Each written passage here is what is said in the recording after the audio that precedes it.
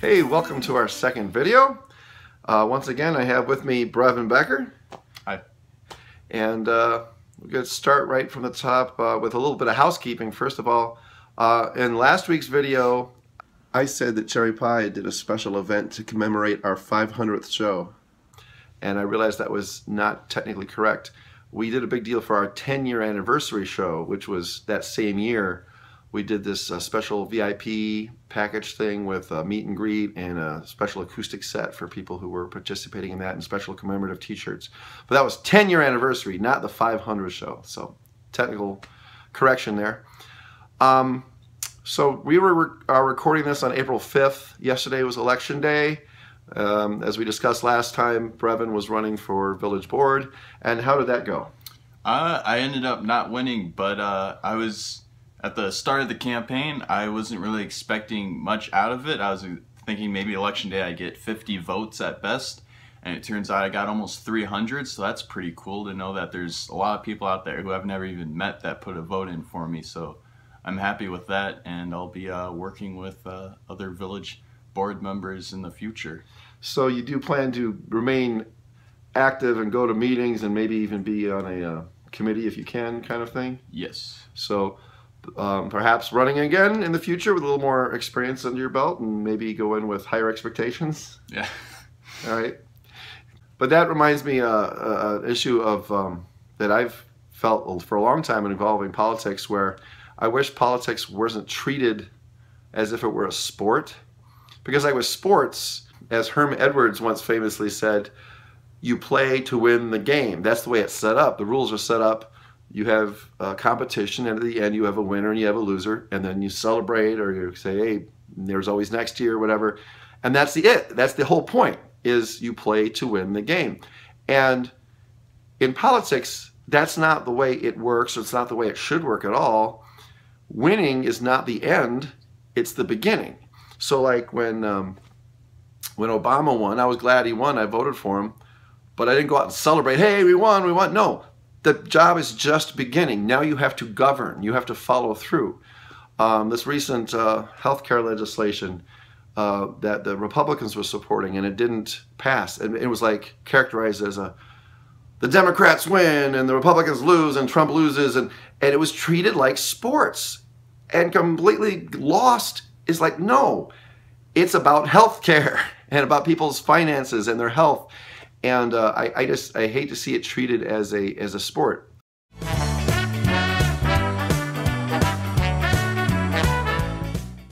This is picking up from last week where you did the Ask Me Anything. So let's resume. Go ahead with the next question. All right. Mary asks, have you ever thought about writing jingles for commercials, or cities looking for a catchy phrase? I have thought about it, I suppose. I have at least one friend who's done some jingles, and he's good at it, and I think I would be okay at it, but I just have not seen the opportunities. I haven't gone looking for it, and people have not come to me for that. So I guess I haven't thought about it a whole lot, but sometimes just because you can do something doesn't mean other people want you to do it, so it's a matter of opportunities. I don't know, if you know anybody who wants a jingle, I'd be interested in hearing from them. Jennifer asks, what's the best show you've played? What's your favorite song to play? Do you ever get nervous before a gig anymore?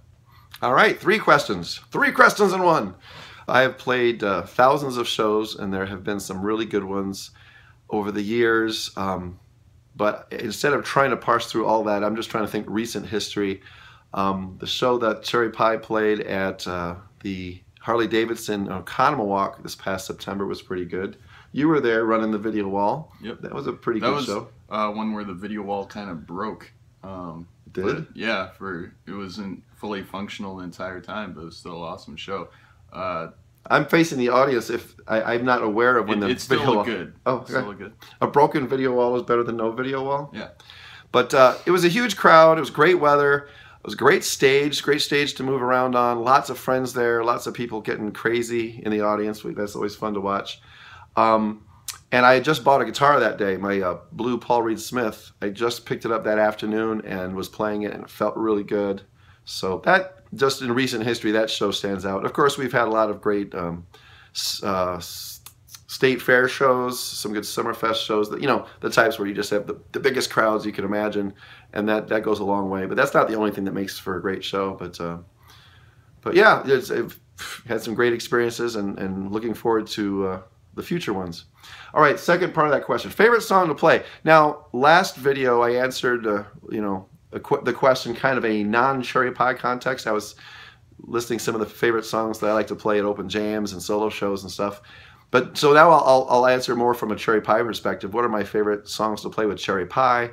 And those tend to be the songs that have the more interesting keyboard parts that might have you know, maybe some piano through it, but also add an organ or a synth and kind of do different roles with the keyboards. In general, any of the Styx songs that we've played kind of fit that role. I love playing Come Sail Away, Renegade is fun, Lady, songs like that. Along those lines, I love playing Carry On Wayward Son by Kansas, Foreplay a Long Time. Guitar-wise, I love playing More Than a Feeling by Boston. I love how my acoustic and Dave's electric kind of blend together, and the dynamics of that song, and the emotional impact it has. So those are the ones off the top of my head that I think are my favorite to play. And what last one? What, getting nervous? Yeah, getting nervous before a gig. Yeah, not really. I remember the first show I ever played in front of a big crowd, the first rock band show. I was in a band called Toys back in 1989, and we were playing a ski show in downtown Madison. And before the show, I looked out and realized there's a lot of people here. I've never done this before. There was over 1,000. And so I was a little nervous, but I was excited about the challenge. And we started the show, and a couple songs in, I was like, this is great. I mean, this is not a problem. I thrive on this. And ever since then, that's not been a problem. Now, not to say that I never get nervous, but if I get nervous, it's not about the crowd. It's about my sense of preparation. If we're doing songs that I'm unsure about, or if I don't feel quite prepared for one reason or another, that can make me nervous. Did you go to the bathroom before the show? In 1989? Well, is that one of the things you worry about? Only if I'm sick. I don't know. Have you ever had an issue with that? No. Okay. Almost threw up once on stage. When was that? That was the Josh Becker show at it was some kind of cabin-esque type bar. Cabin-esque bar. And then I drove Courtney home later that night. I don't know which show that was referring, but why did you almost throw up? I think it was some bad Rocky's Pizza or something. No. There's a sponsorship we're never going to get. But I'm not aware. But you almost threw up, but you didn't. Did you? I threw up after the show, but I almost did it in one of the last songs. Did you know where you would throw up? Like, did you? I mean, I assume there wasn't a bucket handy, but if you were to throw up, would it have been on your snare drum or off to the side, or? I don't know, you can kind of cool hitting the drum, it splashes up. Oh, good visual effect, yeah. That makes the lights look good. But a good experience for maybe next time you go into a show not feeling your best, maybe to be prepared with some buckets or whatever. Yeah, it's always a learning experience. Okay, this is the next question. All right, Paul asks, do you want to sell your house, please? Question mark. All right, that's Paula Becker, no relation. She's a real estate agent, so she would love to get her paws on our house, but no, we're not selling. It's a nice house. The only reason we'd ever want to sell is if we became insanely wealthy and could upgrade big time. But short of that, this is the house we want to live in pretty much forever, I think. So sorry, Paula, but appreciate the interest. Doreen says, before you dedicated your life to music, what was your occupation? All right. Well, this was addressed in the last video, but to summarize again, I do have a degree in commercial art. I've done illustration and design, but more kind of to the underpinnings of the question, there really wasn't a point before I dedicated myself to music. It was always there. It was only a matter of if it was something that I could do full time or not. Christine asks, when you respond to these questions, you should do it on a song. That would be cool. So I should be answering these questions with a melody. Yes, I used to be an artist, and now I'm a full-time musician. Be careful what you wish for. Dave asks, what's up with Josh Becker Electric? All right, well, that is what I used to call my three-piece band, Josh Becker Electric, and I called it that because I was doing a lot of solo acoustic shows, and I wanted it to kind of very specifically differentiate between the solo shows and the band shows. And it started off with me just playing electric guitar and having bass player Courtney Hollis, and I've gone through a series of drummers. The seventh drummer is the one that lasted the longest, and he's sitting right next to me.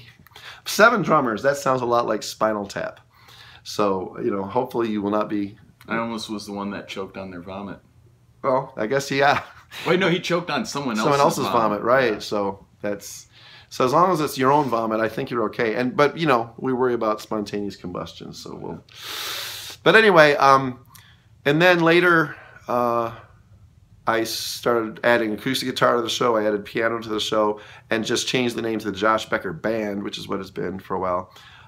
We stopped. The last gig we had was last August, so it's been, you know, like 9 or 10 months. And really, it was just a combination of things where I was starting to do a lot more dueling pianos. Brevin was getting his opportunity with Casket Robbery. We talked about that last time. And I just stopped booking it, and Courtney's got her stuff going on. We're not against doing it again, but we just have not been marketing it. So that's really what's been going on with that. Cheryl asks, do you sing Ah Leah lately in the Cherry Pie shows? I love that song, and my middle name is Leah. Ha. Okay, Aliyah is a fun song that I've done in several bands, going all the way back to Jukebox Heroes. I wasn't singing that one then, but I was playing on it. And then later I sang it with LP the Band and then with Cherry Pie. We did it for a long time, and when we started doing it, we actually used a vocal sample to get that big harmony during the choruses. And we only did that for a couple songs, and there came a point where we decided not to do that, just out of principle. But we did do it a couple times after that. And it worked. We got enough vocal harmony on it. I'm not really sure why we haven't brought it back for real, because some people do seem to like that one. I mean, of all the songs that I sing with Cherry Pie, which is not very many, that one is the one that people seem to bring up the most as being a fun one. So maybe we should consider it. What do you think? You like that song? Yeah. Heard it a million times. And 1,000,001 is not too many. Right? So, okay. All right, the next question has several parts, so let's tackle it one by one. Go ahead. All right, Cinders asks, do you have any children, and do you plan on having any more at this point in your life? I do have 2 kids, and half of them are sitting right here. Ben is 21, Brevin's 19. Those are my kids. I have a stepson, Jake, who is 17. I do not plan to have any more. In fact, that would be physically impossible at this point. I've been serving unleaded for a while now. The next step would be grandchildren, so who knows when that'll happen. Cinders also asks, after playing all those years with Cherry Pie, how do all you guys get along, and has the band ever come close to breaking up? We get along pretty well. It's, you know, like any relationship, there'll be some conflicts, but never close to breaking up. And the success helps, you know, like a sports team, if there's internal conflict on a sports team, they always say the best remedy is winning. When you're winning, the arguments don't seem very important at all. And Cherry Pie's been doing very well for a long time, and that makes it easy to get along sometimes. But overall, I mean, we function really well together. We relate to each other as friends in different ways. And yeah, I think if any band I've been in, we get along perhaps the best or right up there. It's not really an issue. Cinders also wants to know, have any band members ever fallen or gotten injured during a performance? Well, the one time that stands out is back when we used pyro, and John got burned pretty bad on the arm when a pyro went off when it wasn't supposed to. All of us actually got singed a little bit at one time or another by pyro, but he was the one who had the more serious injury that needed treatment. Aside from that, I remember when I was with Toys a long time ago, I fell at Taste of Madison and badly bruised my wrist. And another time I stepped up on a table and stuck my head into a ceiling fan. That was a long time ago. Those are my instance, but those were not with cherry pie. And I can't think of anybody else getting hurt. Stephen asks, what's your least favorite song to perform with cherry pie? And is Tammy your first wife? All right, two very different questions. Least favorite song to play with cherry pie. Now, that doesn't mean it's necessarily a bad song. It just means I don't enjoy playing it. And there's a couple that come to mind. Once Bitten, Twice Shy. We used to do Little Susie by Tesla. And these songs were just very tedious. The part I had to play was just so repetitive and so tedious is the only word. So that made it not so fun for me. But like I said, doesn't necessarily make it a bad song. Is Tammy my first wife? No, she is not. I like to say I believe in marriage. I like marriage so much that I did it twice. But I was married to Trish, who is Ben and Brevin's mother. And we were married from 1990 until 2008. And we still get along. We're shooting this in her house right now. So she's not home at the moment, but it wouldn't matter if she was, as long as she's not making a lot of noise. But so Tammy's my second wife, and you know, second marriages tend to be pretty good because you learn a lot. You kind of figure out what's important, what's not important, and you can kind of, you know, perhaps more customize what you want your relationship to be compared to when you're young and really don't know anything. But no, the first marriage was good, and we obviously came out with some good kids, and I always felt like at age 23, I got married on my 23rd birthday. It was the right thing to do. It was not a mistake, all right? Just because it didn't last forever does not mean it was a mistake. So, all right.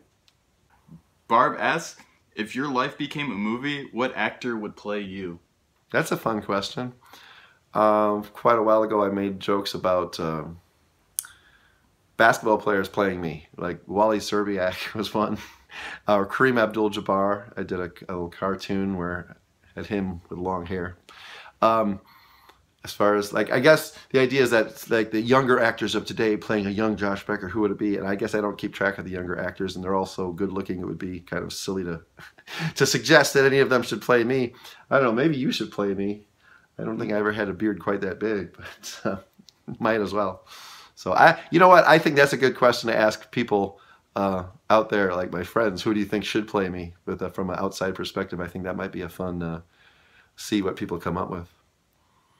Who would play you if you were ever a movie? I'd go for Zach Galifianakis. You know, he's a little bit chubbier, but a little bit.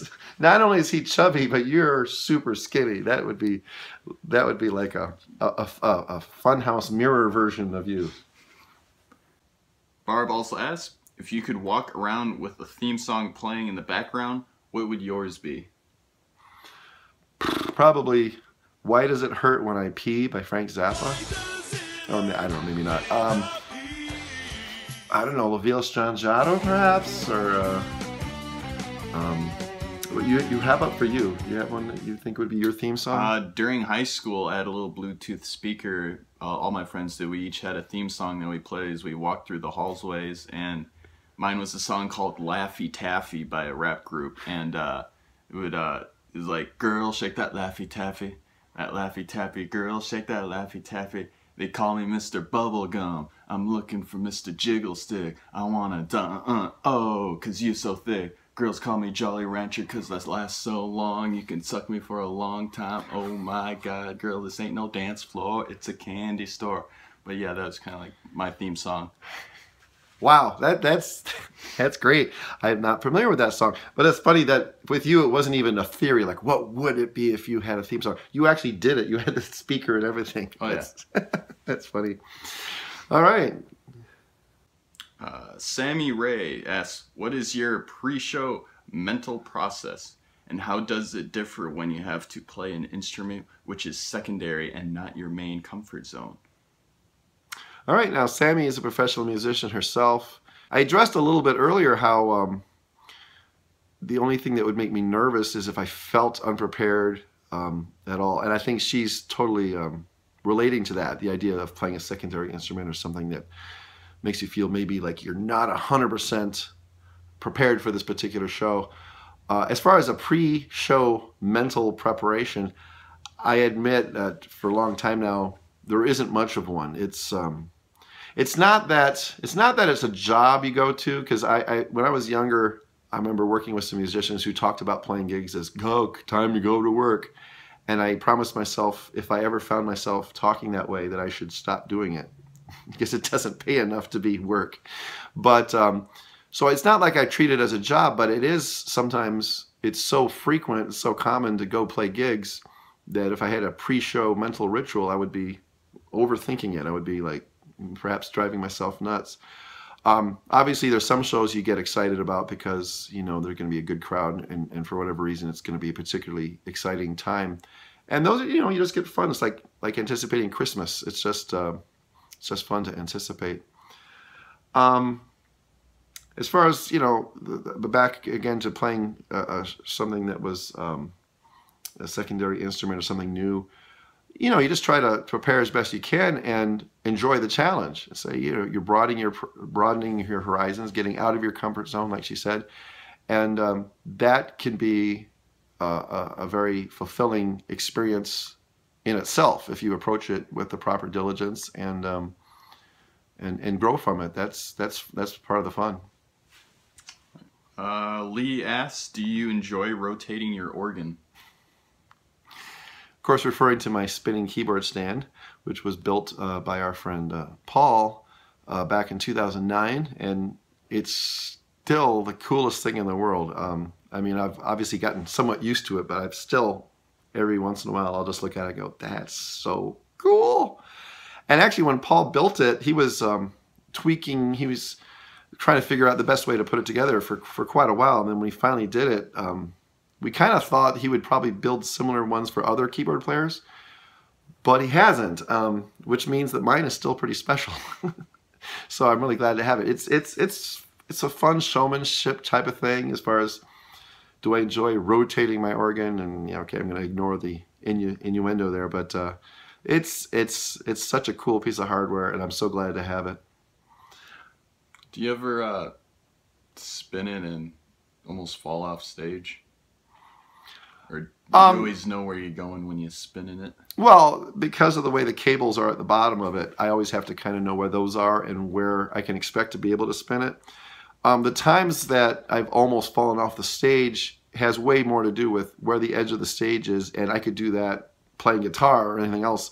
You know, sometimes your foot finds that edge of the stage and like, whoa, but it's not really directly related to doing the keyboard spinning thing. I know sometimes you like to just spin the keyboard around, let it spin a couple times while you just stand there. Like I've seen you do that a couple times, where you like send it spinning and then you catch it again. But it never actually goes around more than like 1 1/4 revolutions. Yeah. Have you ever like caught it weirdly and like slammed a key and it was awkward? And oh yeah, that'll happen once in a while. But hope, you know, it's like any other mistake. You just kind of hope they don't notice. Jay asks, what is the meaning of life? It's always interesting to hear people's take on that. Oh, meaning of life. Okay, so this is something that we could spend a lot of time on, and maybe we will at some point in the future if anybody is interested. But I guess to summarize it, I think people need to bring meaning to their life. They need to give their life meaning.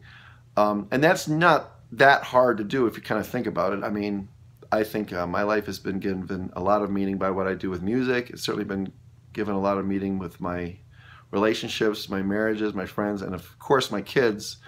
And, you know, things like that will inherently, you know, give your life meaning. And there's tons of other things that can. So part of what I'm saying is that I certainly don't believe in life just having meaning automatically or being bequeathed meaning by some, you know, revelation of higher power or that kind of thing. Not to say that any of those things are completely ruled out as possibilities, but I don't think any of those things are knowable right now. So I'd rather, you know, direct my energies towards things that I know are real in my life, and such as the things I mentioned earlier. So that's how I kind of approach it. And you have anything to add to that? I guess I say life is a bunch of experiences. It's not necessarily about living, because maybe sometimes you'll regret living, but that's an experience, and yet life is just a bunch of experiences. It's gonna be okay. Well, yeah, you know, they say it's a journey, not a destination. Life's what happens when you're busy making other plans, and it's life is what you make it. And if you're sitting around waiting for somebody else to give your life meaning, or if you're looking through, you know, scriptures or whatever, looking for that meaning, I think you can find things that might, you know, make your life interesting. But I don't think that's something that we believe in, like, counting on. That's, you know, I think there's a lot of things that, you know, you have experiences, you have things that become important to you, and you act on those, and you know, everybody's life is their own book, and you know, you make of it what you can. And like I said, if anybody's interested in discussing this further, we could do that in a future video or conversation. Just let us know. Linda asks, how did you manage to find such a beautiful wife? Pretty simple. Grew my hair and joined a band. ChristianMingle.com. Alrighty, and the last question from Sean. How the hell do you manage to remember how to play every song you've ever played in your life? Well, I'm glad it might seem that way. Songs aren't that different. Well, there's only so many notes you have and stuff. It is funny that there's sometimes I'll look back at songs that I used to play, and I know I used to play. I know I used to play them, but I haven't the slightest idea how they go now. I don't know what key they're in or anything like that. And sometimes that's funny to kind of observe how something that was forefront in my brain is no longer there. In particular, some of the classical stuff, like I have videos where I'm playing piano accompanying Brevin on violin or Ben on oboe, and I'm playing these classical pieces that I had memorized, and I'm watching these videos going, I don't remember playing that. I would not have the slightest idea how to play that particular piece right now.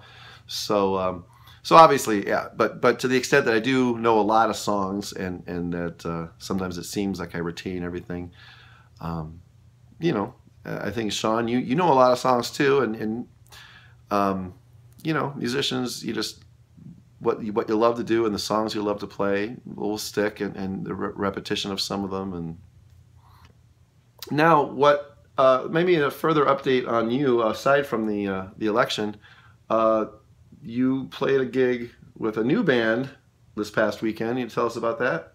Yeah, I was fill-in drummer for the band Your Mom, and it was... What do you mean, my mom? What? Oh, that's the name of the band. You can check out the band Your Mom at yourmomwasgreatlastnight.com.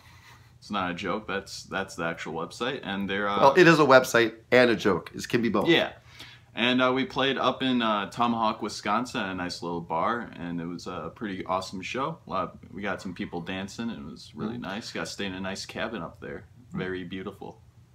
Now, Your Mom includes keyboard player Bill Anderson, who comes to our open jam at the Red Zone in Madison most Tuesdays.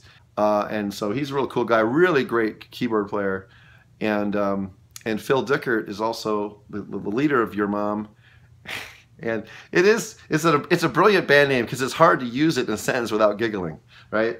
But Phil has been to the open jam a couple times, and he sings and plays guitar. And the bass player Rob. And bass player Rob, who I don't think I've met. But yeah, they asked you to do a show, and you did one, and you're probably going to do at least another one, and who knows how many more in the future. Just some recent developments since the last video that you hooked up with this cover band. All right, so I think that'll bring this video to an end. I think we plan to make more of them. We're going to try to keep them a little more compact. I know the first one was 51 minutes long. But if people want to watch, we're glad to keep making them. And if anybody has any suggestions of things for us to talk about, just let us know. And in the meantime, I guess for Brevin and myself, take care. We'll see you out on the road.